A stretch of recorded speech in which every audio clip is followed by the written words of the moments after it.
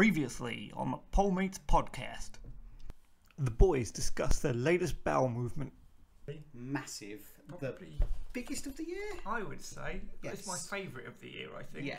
Craig reveals why you should always start at the beginning.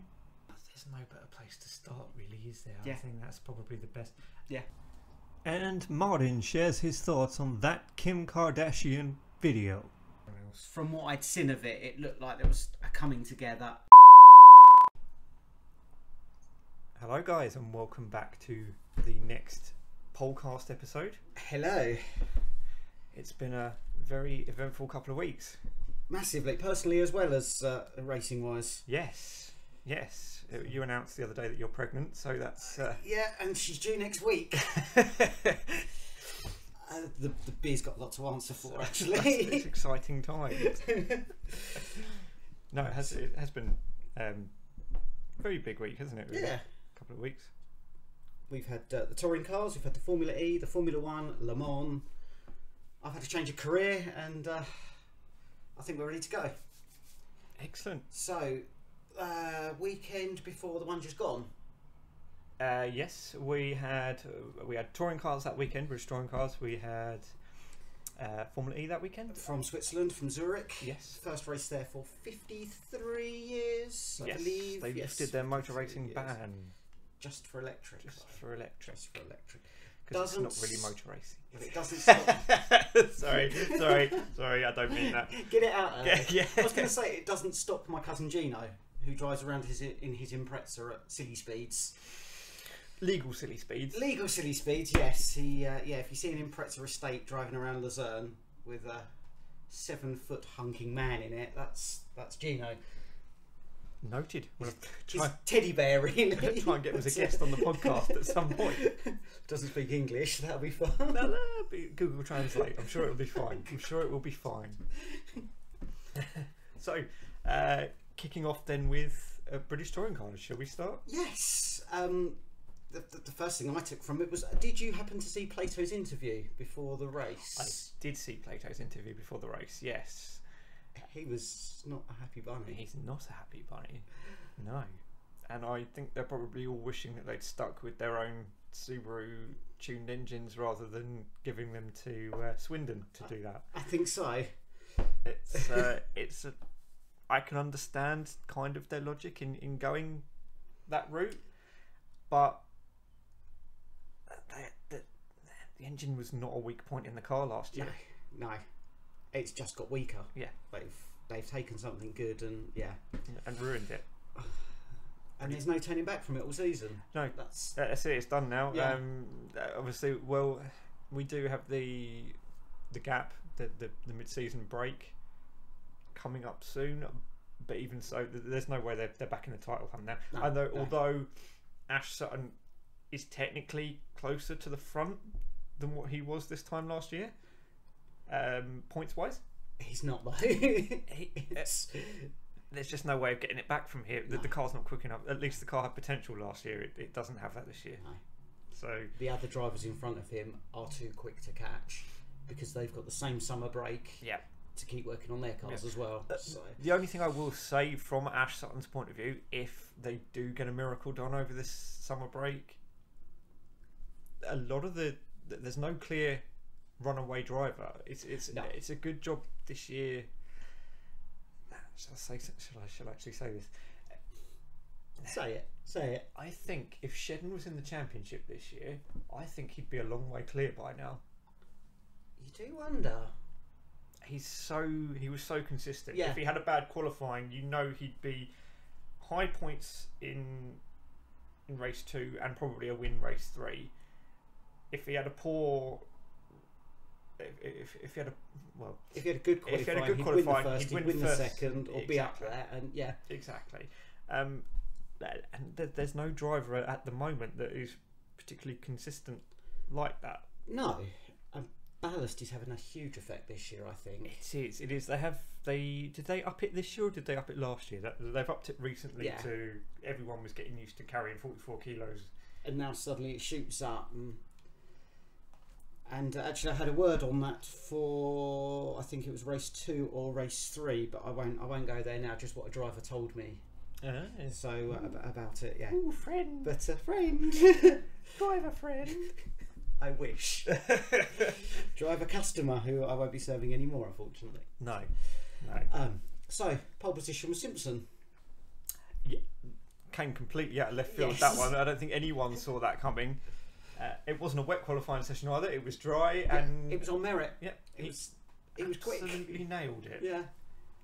As he did race 1. Yeah, he was brilliant in race 1. Foot down, gone. Slight concern over smoke coming out of the front of the car on the sort of the heavy loading right-handers. Yeah, and he had Chilton up behind him as well.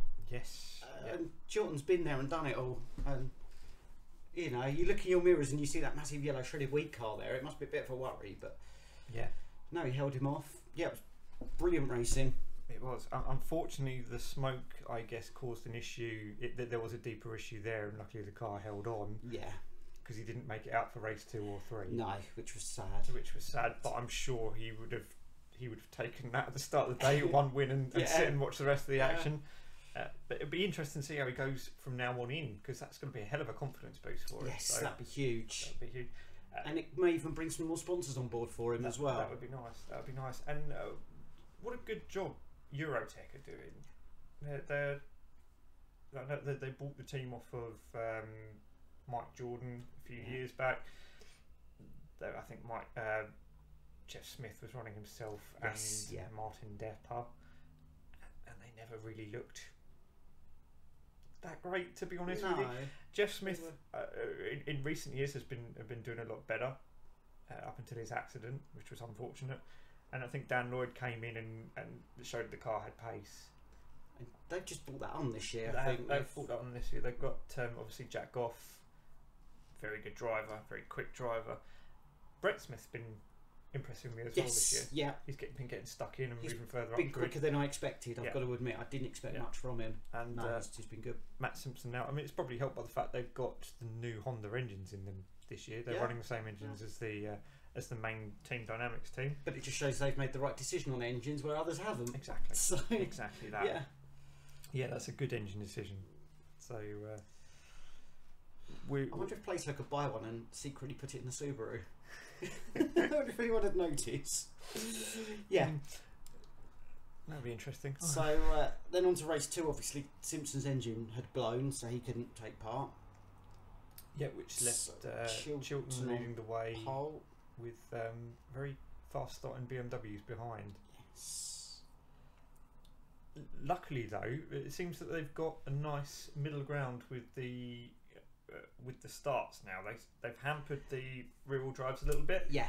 And they're not just going past 5 or 6 cars off the line anymore, which is a nice thing to have, because otherwise they'd just be up the road and gone. And you shouldn't sit there every race start thinking, well, there's a rear-wheel car in 5th. They're going to be first into the first corner. Yeah. That's not natural. Yeah. That's not right.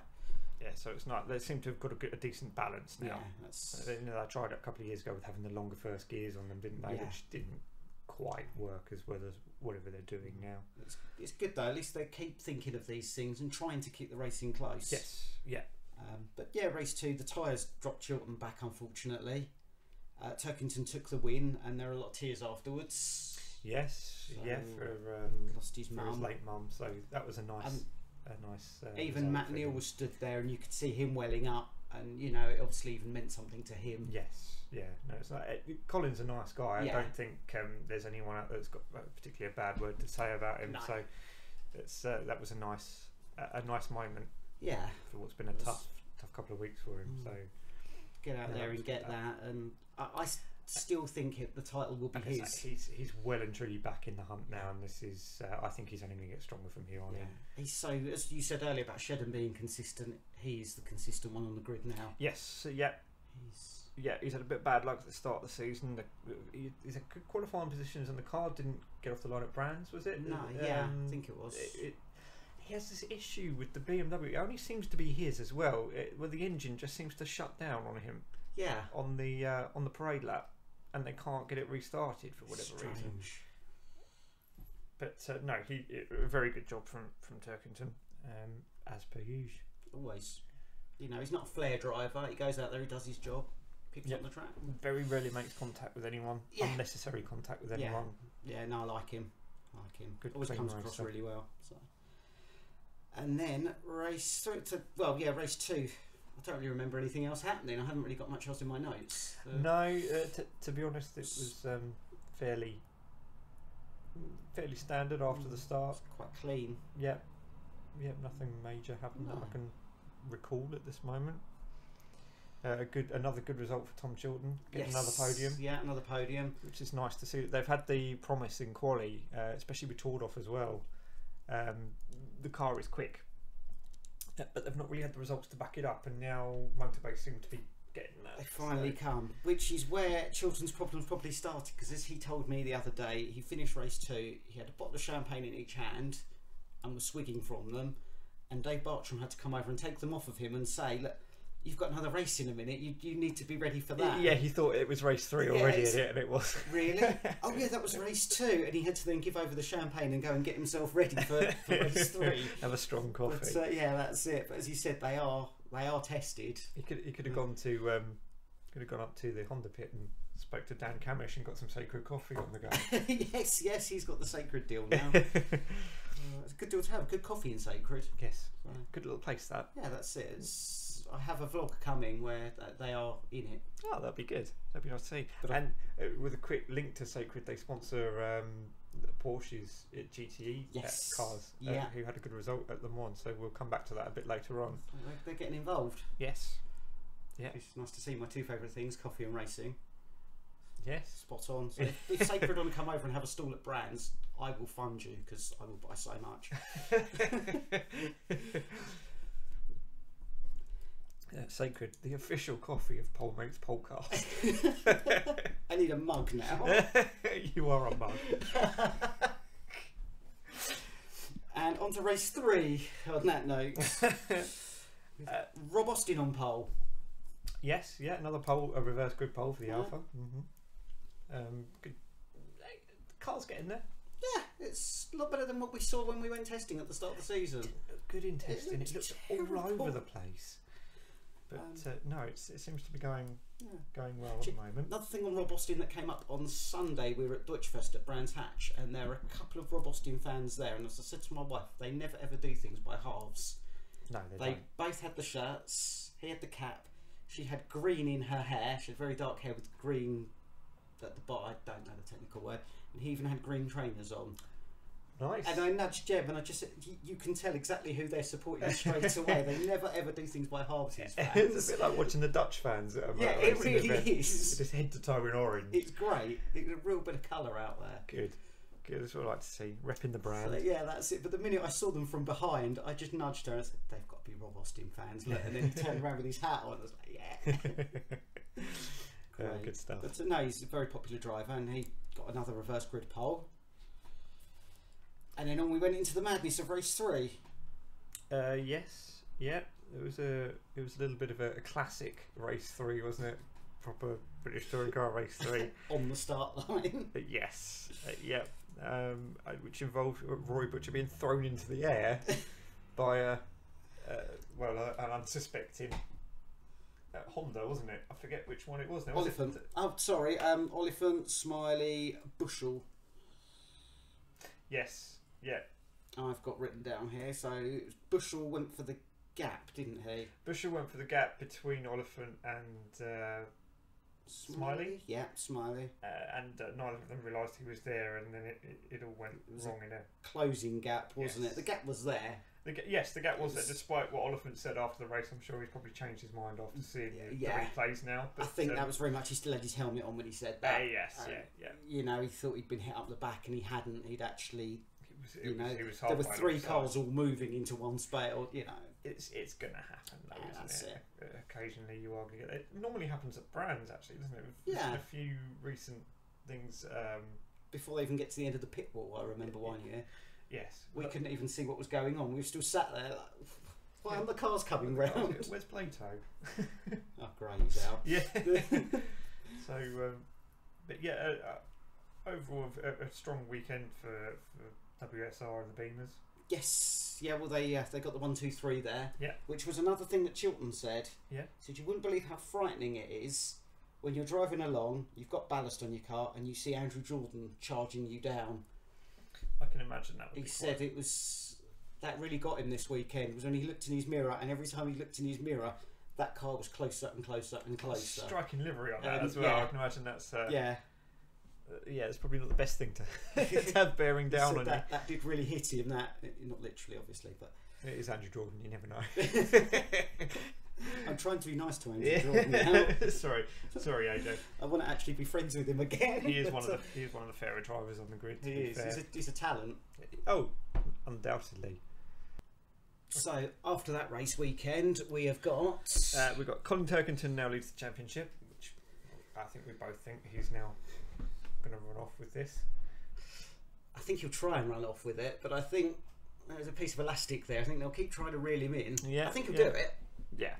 No, I think. But I don't think it'll be as easy as. It won't be easy. Let's hope not for entertainment's sake. But he's 12 points clear of Adam Morgan and Jack Goff. They're both on 112 points in second and third, and then Tom Ingram and still the impressive Josh Cook is in fifth. When you look at it, first down to sixth. First's on 124 and sixth's on 98 points. Yeah, sixth is Matt Neal on 98. So even if you go all the way down to eighth, Tom Chilton's on 90 points after that good weekend. So it's certainly still as close at the top. But I get the feeling we're going into Snetterton. Are we going into Snetterton? We're going into Croft. Croft is a rear-wheel drive track, and Colin has always gone well at Croft. So short of a disaster there for him, I think he's going to extend his championship lead. Yes. And then we go to places like Snetterton and Rockingham. Yeah, for the last time. Rockingham's been taken off the calendar. So we're going to double at Thruxton next year. It's a real. Talking about Rockingham, it's a real shame, to be honest. They spent a lot of money building that place, and the facilities were amazing when it started. Obviously they had IndyCar come over and they ran it for a couple of seasons, but for whatever reason, just the standards have not been maintained. They lost IndyCar. The racing wasn't particularly great, if I remember. They showed it live on telly. BBC did as a first IndyCar race in the UK for IRL race, because Champ Cars came over and raced at Brands, but obviously there was a bit of a fiasco last year where they couldn't put people in the stands for it was on safety grounds. They couldn't open the grandstands, and that's ultimately hurt them really, because they've lost this, and there's not really an event that's going to go there. There's no coming back. Event. When you lose an event, other events then start to look and they won't book it. No, it's sad. So as you alluded to earlier, Thruxton now gets a second round. Yes, which has drawn some criticism on social media. Why are we going back to Thruxton? Why can't we use another track? One person pointed out, why don't we do Thruxton in reverse? Yeah, I don't think safety-wise that's a good idea. The only track I believe that can be run in reverse is Knock Hill, because they run motorbike races in reverse there. But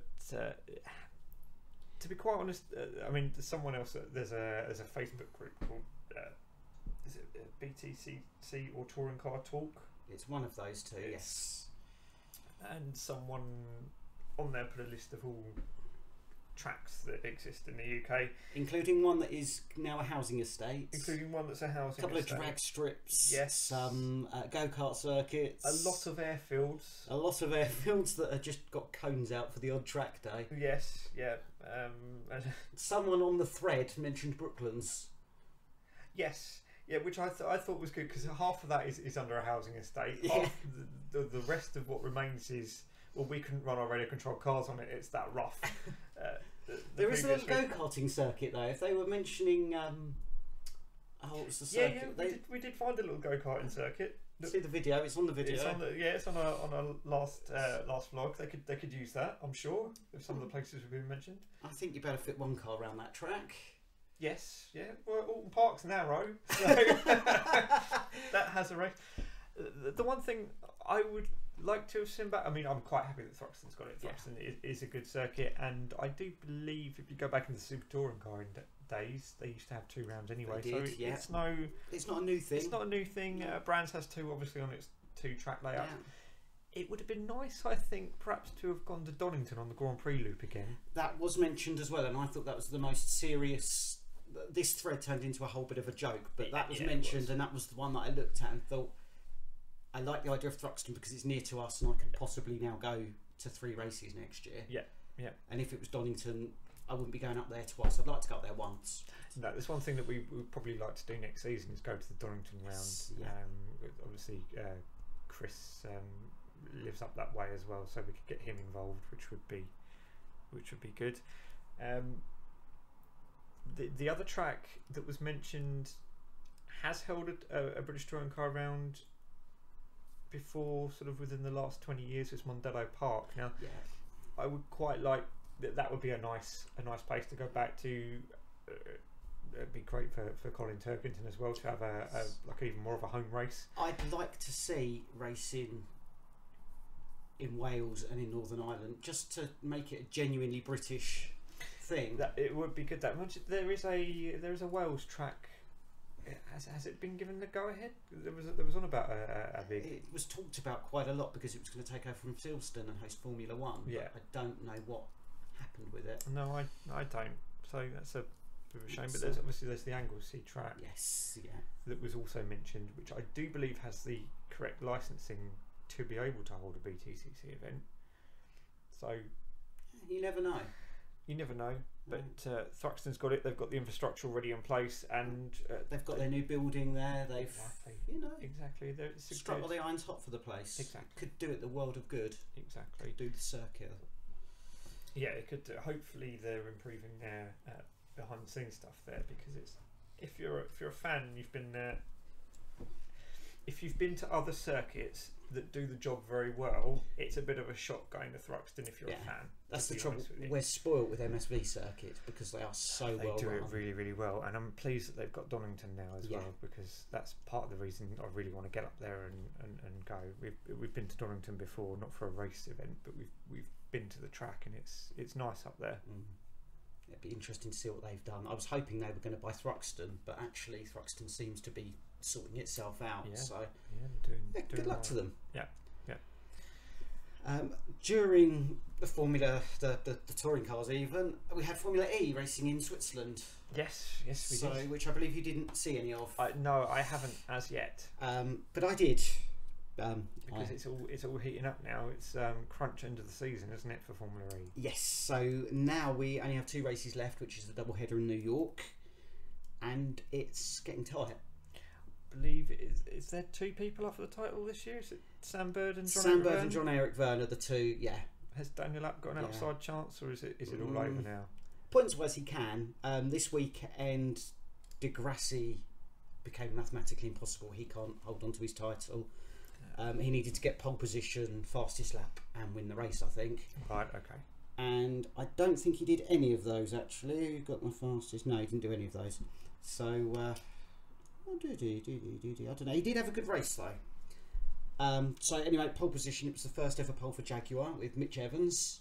So, it was very, very good lap. First lap, they're going round. Always the first lap accident. Daniel Apt hit a curb. PK hit him, and they had to change Apt's wing, which we talked about IndyCar the other day and how easy it is to change an IndyCar wing. Formula E was very, very easy to change as well, it turns out. Yeah. Which I didn't realise. Oh, that's Similar process with the bolts and them being quite close together. But that impressed me. That's something Formula One needs to look at. It's something they probably won't need to do much of next year with the new generation car, because it's all.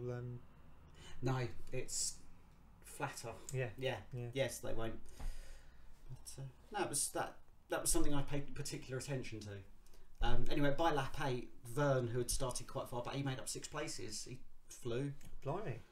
Lucas Degrassi, and he took out Evans quite easily for the lead. He seemed to be driving past everyone. Rosenquist. I keep saying Rosberg because I just keep writing Ross down. Rosenquist crashed and decided to drag most of his car across the track and leave it there. Oh, that's useful. Which, yeah, it wasn't brilliant. So it left his wing on the track, and the now lapped Rosenquist was still going. Jev went to dodge him and caught the wing. So we then got a full course yellow for that. So everyone pitted under that. Yep. Vern jumped in the car and it wouldn't start. So he's going for the title here, and everything that could stand in his way did. He came out 9th, Bird came out 5th. Then because of the full course yellow, there were a lot of drive-throughs because people were speeding under it. I think we'll get to Buemi and yellow flags later on. He was one of them. Buemi, Lopez and Vern. He sped under a yellow. Yes. Funny enough, actually, never. when we get to the Le Mans cover, Buemi, Lopez, Vern and Lotterer, who were all at Le Mans, were all done for speeding under this yellow. And Mitch Evans as well. So it was barely shown on telly, but Oliver Turvey managed to make up 11 positions. Good drive. I've got no idea how he did it because they didn't really show it. They just thought at the end, I think it might have been... the pit stop game. Yeah, I think part of it was, and at the end of it, they just sort of, hang on, he's up there now. Where did he come from? Yeah, it very much was. But yeah, it was all right race. Things happened. Degrassi won it, Bird second, D'Ambrosio in third. So a bit of a mix-up again, you know, a nice mixed podium that we're getting. Good result for Bird. Yes, keeps him up there, and it now means that Jev is top with 23 points between him and Sam Bird. Going into New York. Yes. Double header. Which should suit the Virgin because him and Lynn, Bird and Lynn, have gone well there in the past. Yes, yeah, they had a very good. Well, Bird won both rounds. Did he win both? I think rounds? he won both, and I think Lynn got a pole at some point out there. Yeah, I think you're right. They had a very, very good end to the season last year. So the one thing I wanted to talk to you about, talking about Formula E, and obviously Audi have a team in Formula E at the moment. This is their first proper year. Yes. As a manufacturer. Their big sister's coming over next year. Yes. In Porsche. Does this signal the end of Audi in the future? Do you think they'll give it like one more, maybe 2 more seasons, and then perhaps move back to WEC? They're supposedly in it to stay, but as you say, are they going to have both in there? You could understand it if they were still apt and more of a customer team. Yeah, you wouldn't think anything of it, but quite a bit of money coming out the same pot to run into 2 teams there, which only one can win because the other one's got to lose. Yeah, it doesn't normally work that way for not for long. No, you tend to. That's kind of what's caused a problem with manufacturers in motorsport over the last sort of 20 years. Is now companies go out of business, they're bought by other manufacturers, and they think, oh, well, why Nissan and Renault running a car in the same series? That's double the money we're spending. We'll drop one, and then that's how you end up losing manufacturers. Because you go racing to win at the end of the day, don't you? Exactly. That's why manufacturers do it. Yeah, it's Chevrolet came into the British Touring Car Championship, and we lost Vauxhall because General Motors. Yeah, and it'll be nice if the Vag Group do decide to keep both going.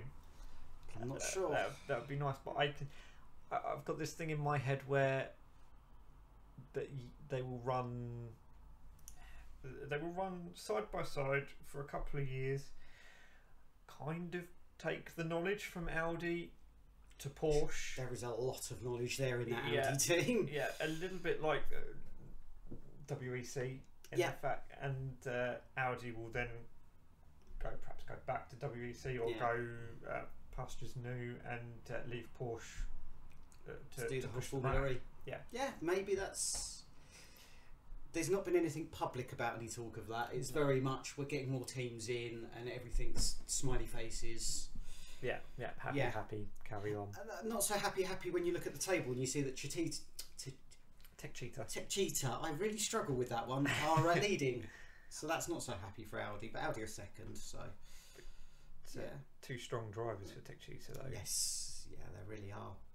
It's a strong grid. When you look at the drivers on the grid, there's a lot of talent There's an out awful there. lot of talent there. Everyone sort of had to dampness on the series when it started. They thought, oh, this is going to be where Formula One drivers go to retire, or the ones that never quite made it are going to end up there. But now there's a lot of talent. It's a place people aspire to be. Yeah, it really is.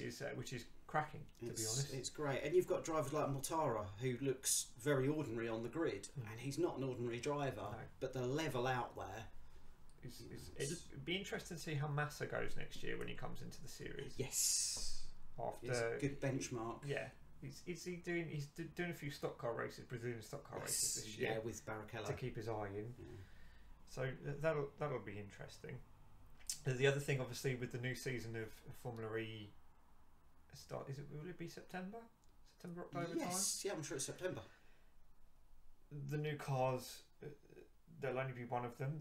There will be no pit stops as such. No, but there will be Mario zones. Yes, this is where I don't want to judge it because I want to see how it works. Yeah, but on paper, I don't like it. No, but it's going to be interesting to have pickups around the circuit that can give you advantages. Seems very arcadey, shall we say? Yeah, and a little bit death race if you've seen. I mean, the only thing that could make film. it slightly more arcadey is if you go over one of these and then it gives you a random number, and if you get a number 3, when you get within 3 seconds of the car in front, you push the button and it slows them down.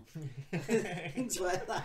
Well, I'm looking forward to the Blue Tortoise show being used. That's going to be amazing. That's going to annoy me so much. Boy, he'll win every race, but he won't actually get points because of the blue shell. So after we had Formula E that weekend, we had the Canadian Grand Prix. And Williams won. Williams won? The raft race. Hey, do you know what? I didn't see anything on the raft race this year. I wondered if it still took place. It still took place, and Williams won it. Excellent. So I wanted to say that Williams have won something and we can do it. And we're a third of the season in now.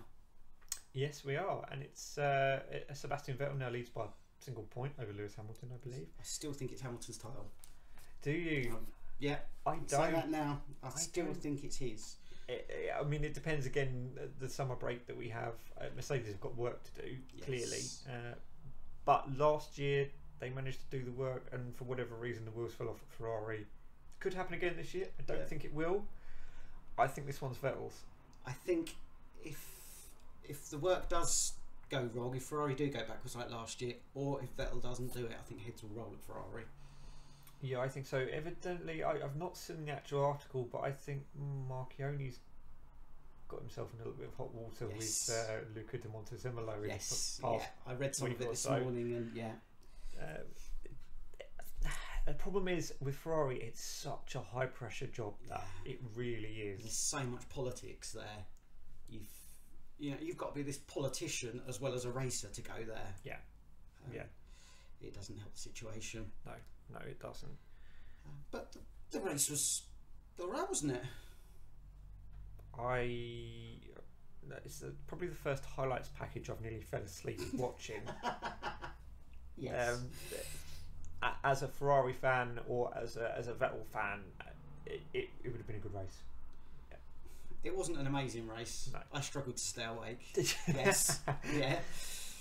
It was a classic Vettel performance, really. This was when he's at the front, he goes. He makes that. He does best. Makes that 2-3 second jump early on, and you don't see him again. No. There was a little bit of.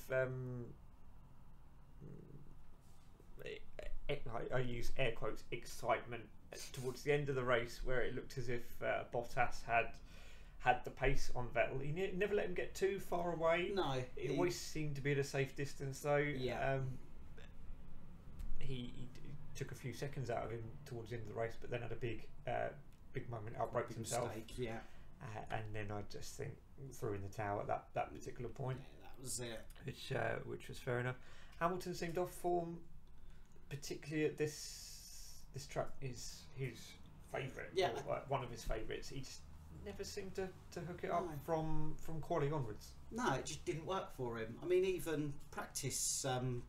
It was all work for Shappen, really, wasn't it? True. Verstappen was the quickest.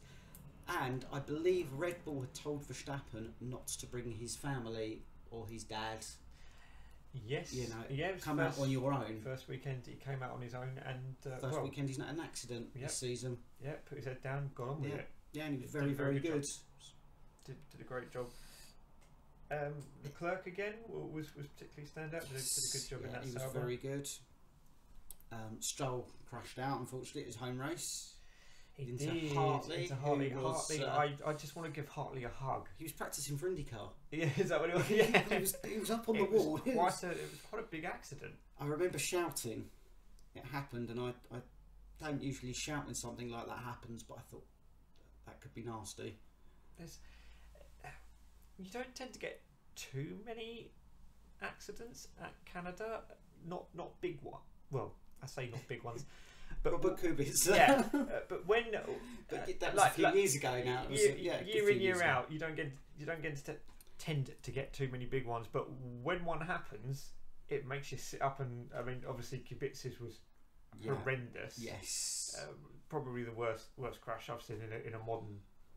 Again, air quotes, modern day Formula One car. The amazing thing was when he was asked at the end about it, and they said, "Have you seen it?" He said, "Yes, I saw it when I was live there." Yes, when I was actually, it happened to me. Shrugged it off. There was, I don't know if you've seen this. It was before your time as a Formula One fan, but Alex Wurz had a big one going into turn one.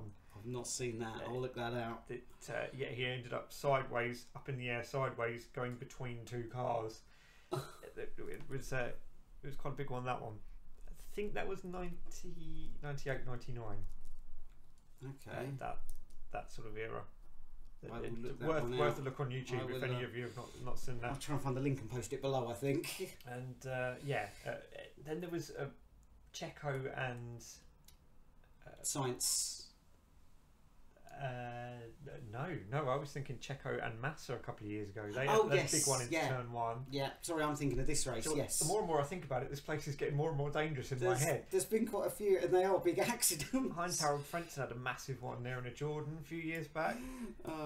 Olivier Panis broke both his legs there. Was that there? In 96. We're getting quite a list here. I'm going to say This isn't including the Wall of Champions either. No, this isn't including the Wall. I'm amazed they still have a race here, to be quite honest Can we cancel everything we've just said? This place is a death trap. But it's a brilliant track. It's a fantastic I love track. it, and the race this year wasn't as good as it has been previous years.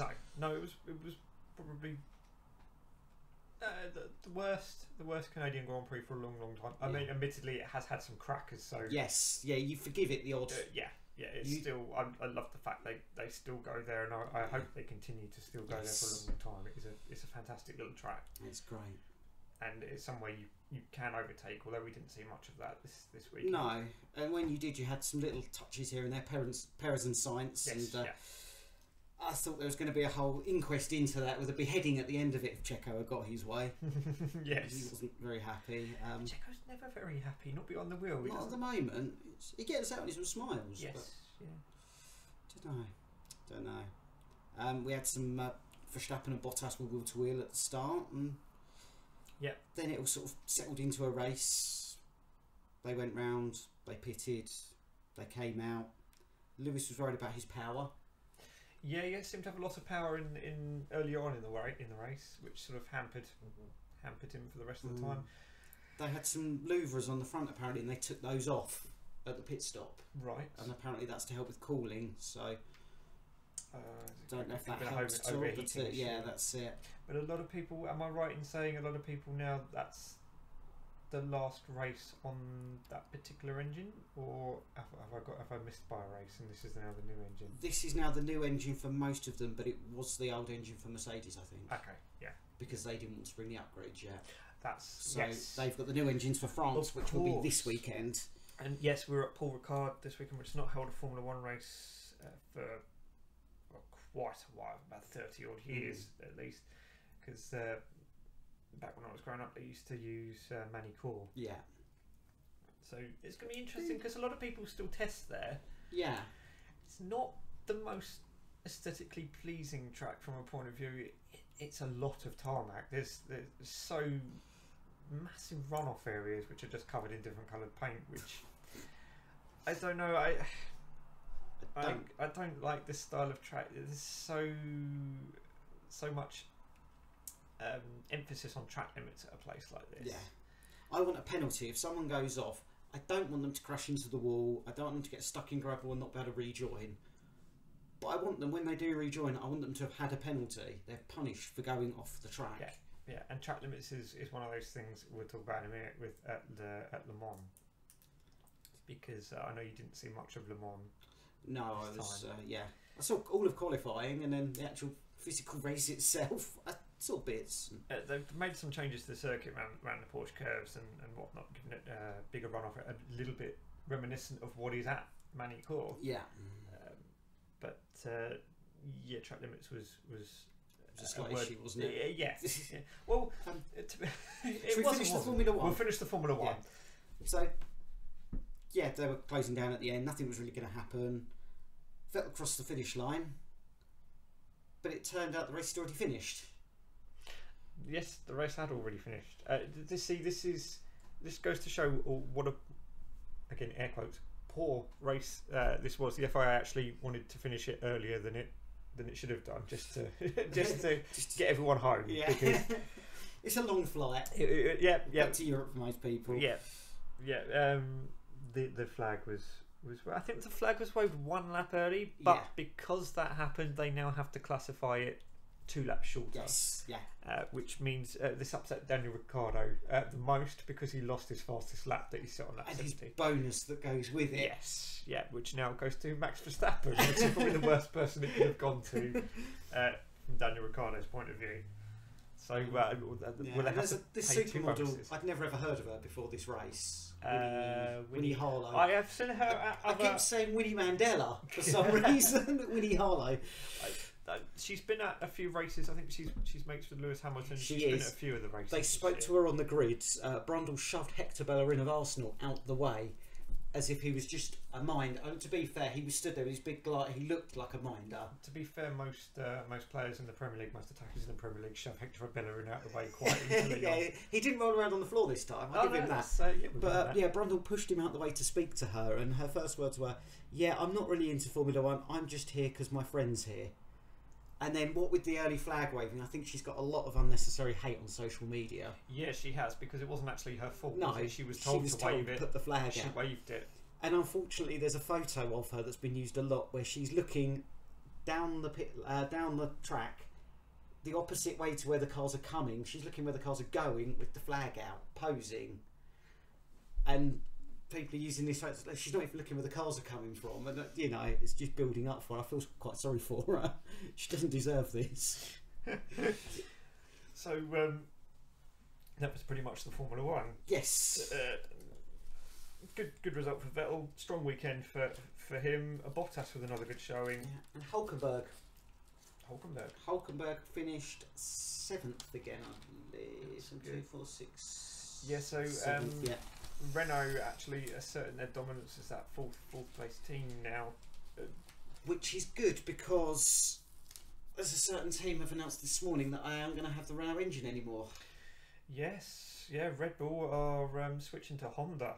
So, how many laughing faces did you write when you saw that this morning? There was quite a few. I even had to stop and take a breather before I sent more. Either they know something no one else does, or they're just desperate. Really burnt bridges with Renault. Could it be a bit of both? Could be a bit of both, but this can only help McLaren in the long run. Yes, I hadn't even thought about McLaren. Yeah.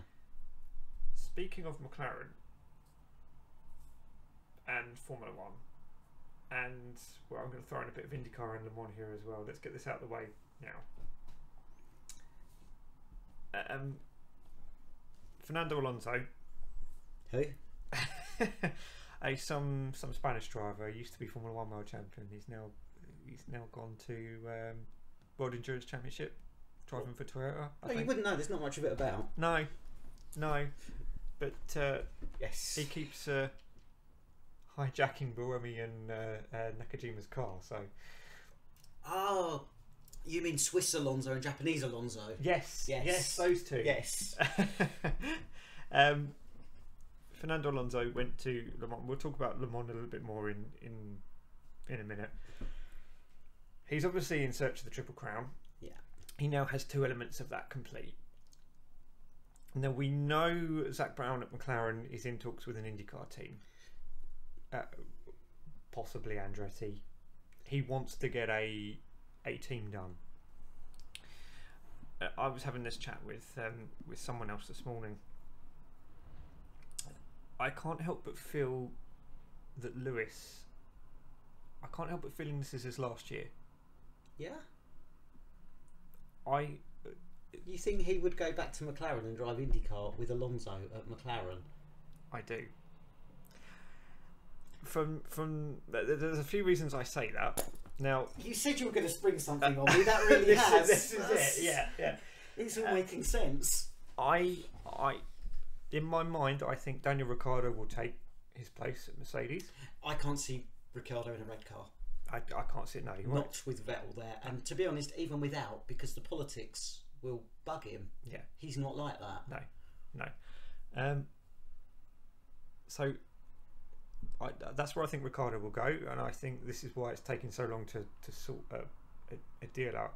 I think Hamilton will pack it in at the end of the year. There's a couple of I always thought perhaps if he got his 5th title, I think that would be enough for him. Yeah. But on the other hand, if he doesn't get his 5th title, I think he would probably jack it in, because he then knows if he had a shot at Schumacher's record, I think he might go for it. Yeah. But realistically, if he doesn't win the title this year, he won't have a shot at Schumacher's record, so I think he'll pack it in anyway. Yeah. But I can see him being so happy with what he completed, getting one more than Vettel, and calling it a day. So that's part of the reason I think he'll be off. He's always he has mentioned it in interviews before. He said he wants to end his career back at McLaren. Yeah. Now the Formula One team is not going to be the best place for him to end it. No.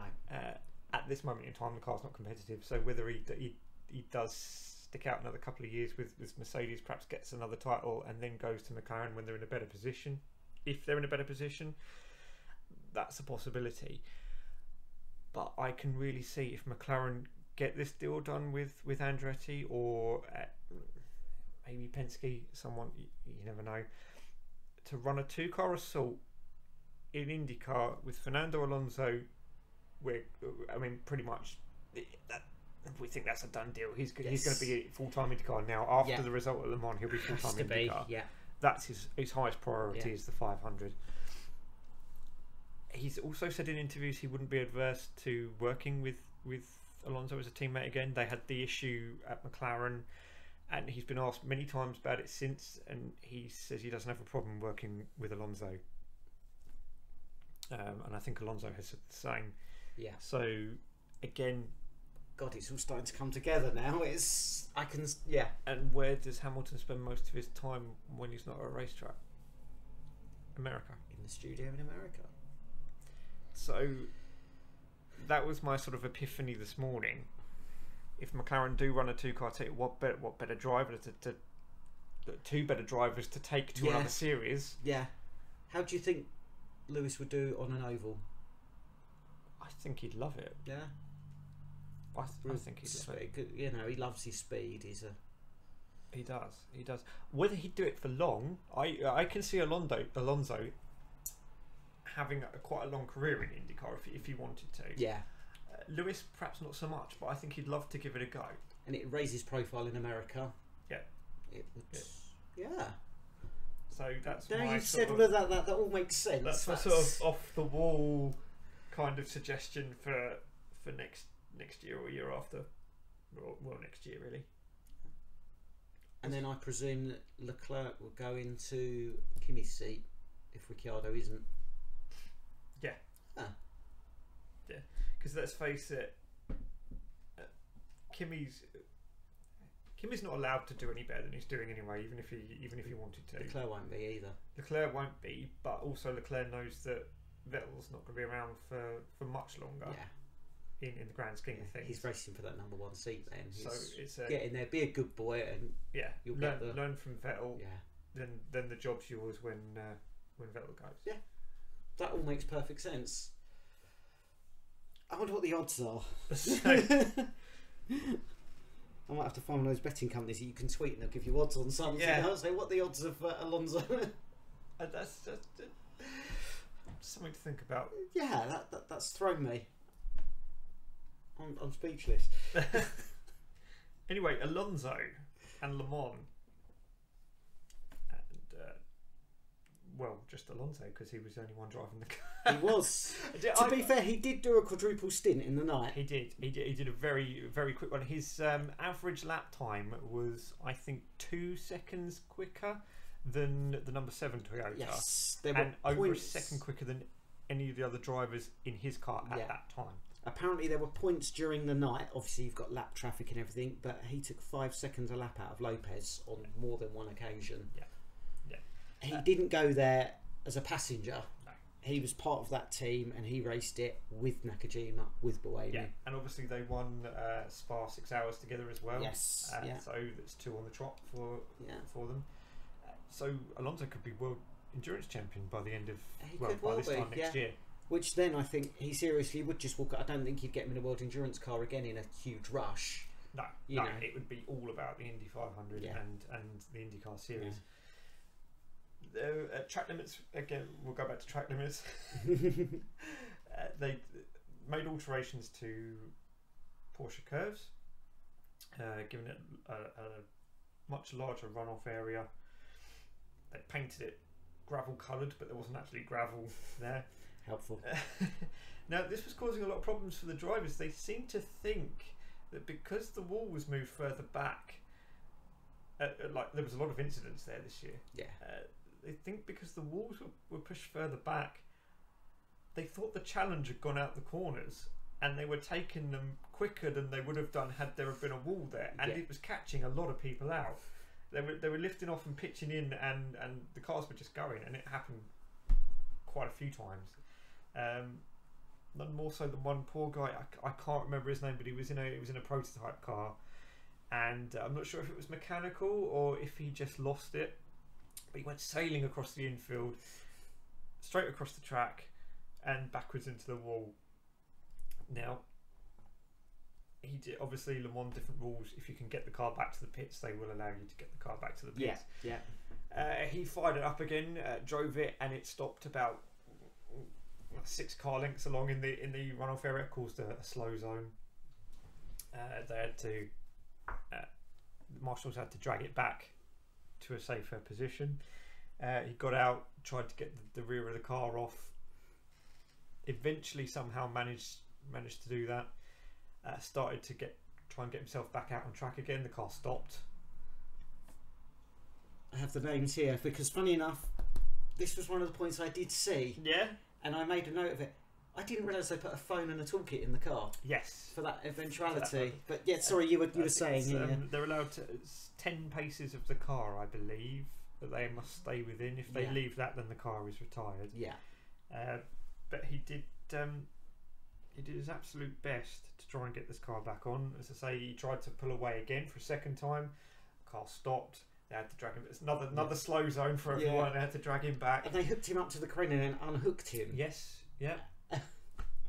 Now, this had been going on for about an hour and a half, I believe, roughly. Back of the car completely missing. 2 flat rear tyres. He gets the car going.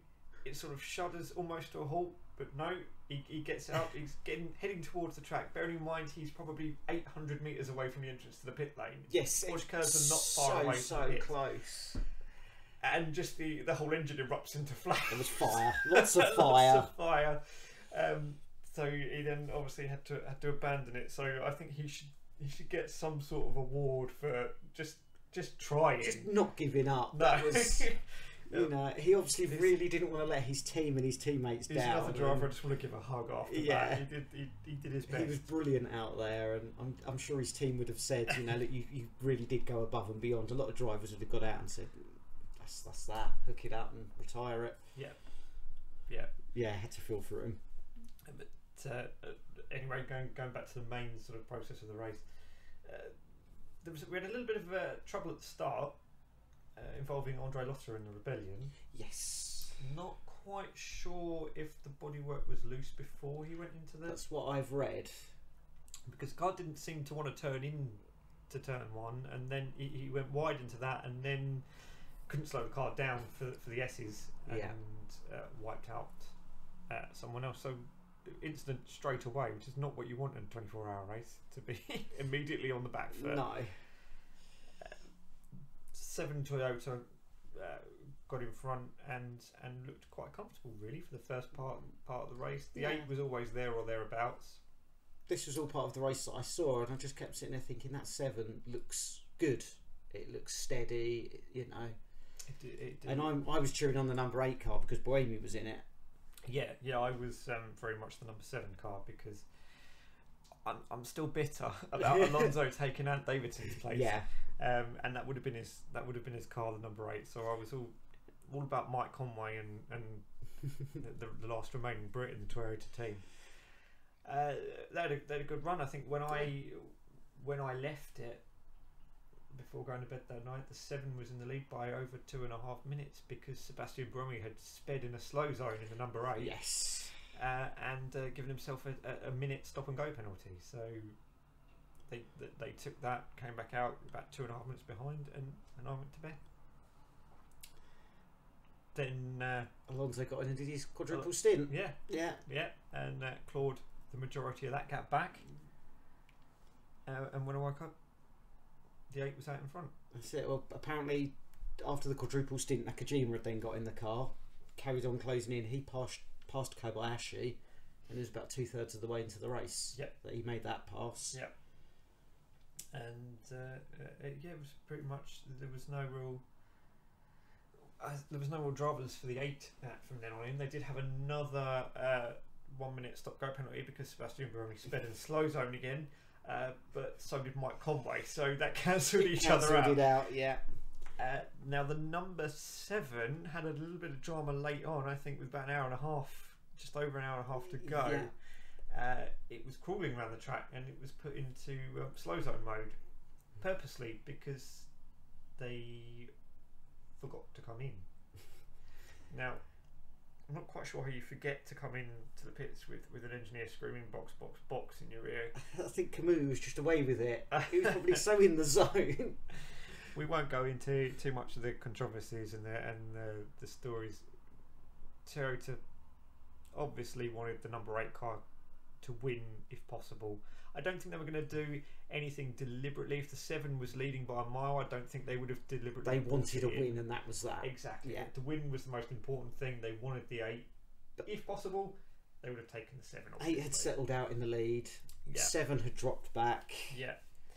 Kamui then got 2 10-second stop go penalties. Yes, he did. So one for the fuel and one for too many laps in the stint. Yeah.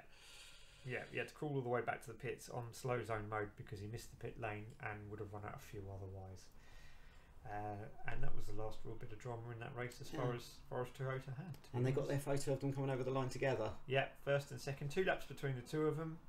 First and about 100 GT cars in the shot. Yes. So incidentally, GT battle was very good. The pink Porsche, the pink pig, eventually won the GT battle.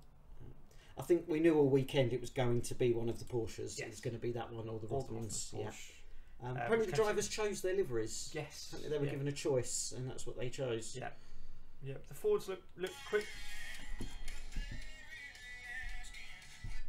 I have a new watch, and it's setting my Wow. Just a brief interlude from Chris Young there. Here on Radio Polemates. Yeah. Okay, sorry about that. It's Chris Young and Cassidy Pope. We're thinking of you. That is so clever. I got this thing yesterday and I'm still amazed by it. Right. No, I'm leaving that in. I'm not cutting that out. That's staying in. Great. GTEs. GTEs, yes.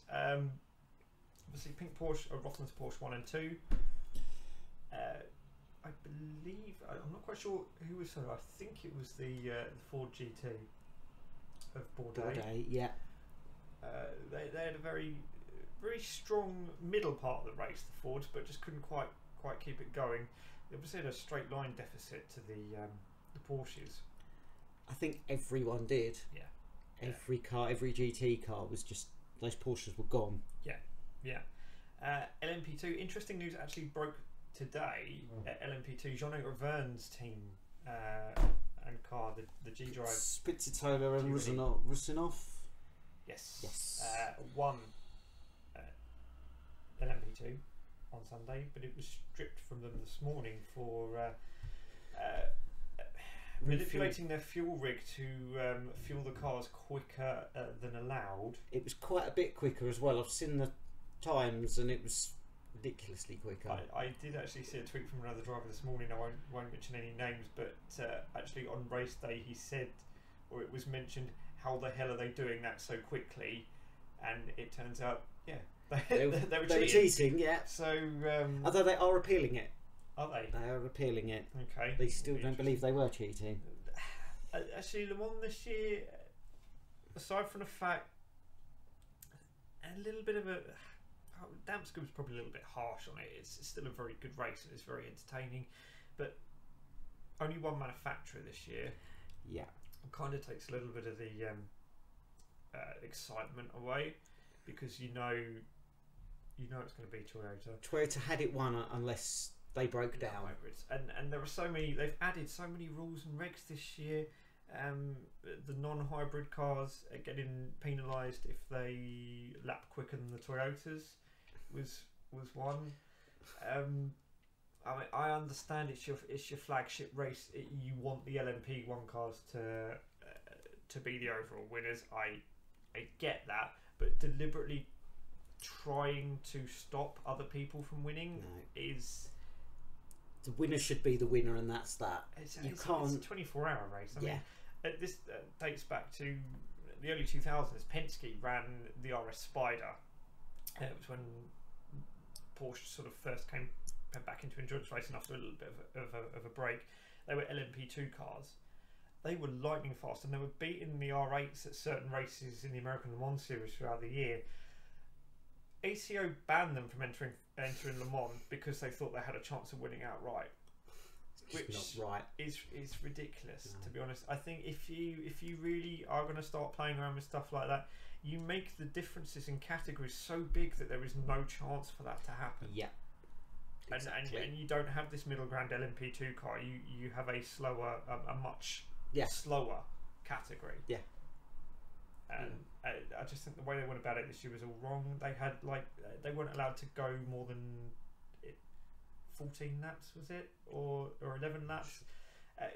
You had to not run more than a certain amount of laps before you pitted, which again seems ridiculous to me. You want to try and extend your fuel run as long as possible. Part of the whole process of the race is trying to was just taken out of it this year by having all these different rules and regs, which I know we're in a bit of a nothing season because it's the super season and they want to get all the new regs in for 2019, where I do believe after 2019 it will start in August. I think the first round of WEC will be Silverstone in August, and it will end with Le Mans in the following year. So we'll have like a football style season like Formula E do at the moment. It'll be like an 18-19 season or a 19-20 season.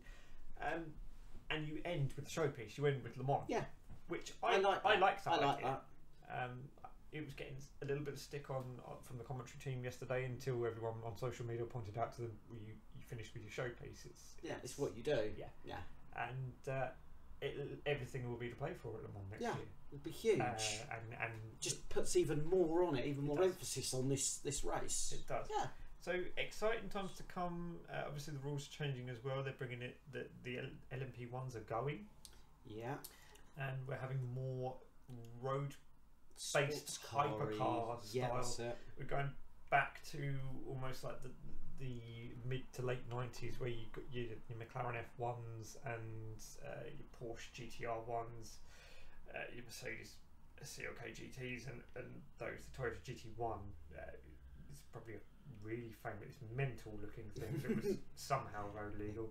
Good looking cars. Yes. It's quite exciting to see all these go different back things to- with the Formula E changing as well. Yes, yeah, it's good. Cars are looking different. Good future for motorsport, I think, Yeah. coming up, which is good. But probably now, after covering Le Mans and Alonso, well done Alonso. I do feel a little bit sorry for him in a way, because he does get all this from the people who actually enjoy motorsport that don't appreciate his driving. The press blow it up into so much proportion that Alonso's done this, Alonso's done that. Alonso's car on pole, Yes. and it was Nakajima that had done that it. had done it. Yeah. So the negative stuff I don't think he deserves, but unfortunately it's just a press related issue. Yeah. Um, It's not him. no, It's not him at all. he did a very, very And good job. when they came in on the in lap, and he was so proud to win it, wasn't he? Yeah. Him and Yeah, he was.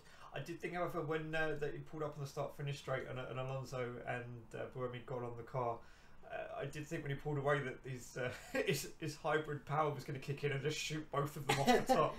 I thought they knocked him out when they jumped on him in the car. I was stood in the Yeah, I'm sure he's got concussion. cafe now. at Brands. Yeah. Yeah. But no, it was a good race. Not a classic, maybe, but from what I've read, Not a classic, but I mean, every 24-hour race I think is entertaining. It's never a foregone conclusion. That something can always happen, as Toyota found out 2 years ago. Yeah. Where they were leading comfortably and the car failed on the second to last lap. And I could have still seen that happening this year. Yeah. I still had the niggling doubt. Yep. So it's never over. So there was still a bit of intrigue, and well done to Toyota. They've kept coming back. They've kept trying. They're now the second Japanese team ever to win win Le Mans. Le Mans, yeah. And I think they're the first Japanese team I think to get one too, because I don't think Mazda managed that back when they won it. So It's brilliant. It's huge. and 2 Japanese drivers in the car. Yes, that one finished the each. races. Yeah. Mhm. So very well done Toyota. I hope now they keep coming back and they don't pack it in. It's a bit of a worry with no other manufacturers there. Yeah, but hopefully with this new season, new regs coming, hopefully they'll they'll. bring more do manufacturers it. back. But yeah, I think probably Le Mans a good place to. I think it place to is. finish up. Over the 2 weekends that we've done, who would be your standout driver? Do you think?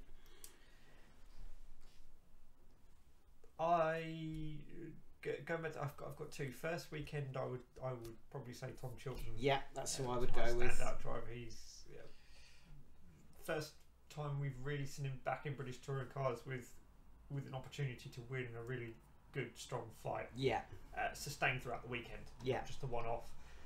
So Tom Chilton would be my driver of the day for the first weekend. Weekend just gone. I'm going to say Nakajima. Nakajima. That pole lap was. I sat and watched qualify, and then he was just on it. And especially as every time the camera went in the garage, it was looking for Alonso, and then you had Nakajima and Buemi stood in the background, and Nakajima went out and did it. Yep. Did the business. Yep, I can't argue with that. Yeah. So Chilton and Chilton and Nakajima. Kazuki. Yeah. There we go. And on that bombshell. Of our extra long podcast for the week. Yes, yeah. We did have a lot to cover this time. Yes, so please bear with us. Also, we'll put a link down in the description below this time. We do have some t-shirts out. We do have some t-shirts out. We have some stickers. And some stickers and bits and pieces on Redbubble. So we'll put a link to that below. I'm wearing mine now. You are wearing yours now. I'm saving mine for Sunday, where we are hoping to get up to London and see the start of the Modball Rally. Yes, but they've moved the start this year, so we're not sure if we're going to be able to make it, but hopefully we will. We're going to do our best. There is a video coming of the weekend Dutchfest at Brands Hatch. Yes, yeah. I filmed a little bit there. I wasn't feeling too good, but I did try and film a bit there. Yeah, we're going to try and get some gaming stuff up on the channel as well, some motorsport related gaming or car related gaming if possible. That sounds good. That's in the pipeline. Also, there might be some other vlogs that we filmed previously that might make an appearance. You never know. Try and You never know. But yeah, exciting times. And if you do see one of our Polmate stickers around, tweet us, tell us where you've seen it. Yes. Yeah, let us know. You might even get yourself another sticker sent through. I think we can organise that. I don't think that would be a problem. No. And yeah, exciting times. Yeah.